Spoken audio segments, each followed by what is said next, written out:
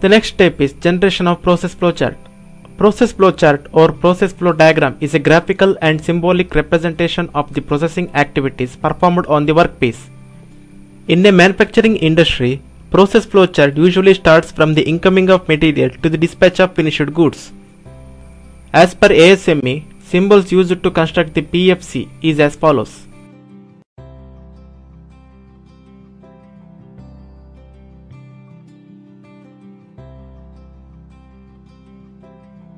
Let us look into sample format of process flowchart. This consists of details about product description, customer details, materials information, operational details by indicating different symbols and its consequences, etc.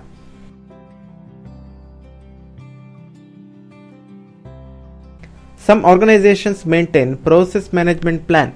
It is similar to process flowchart, has little bit more information about the process and its records or documentation.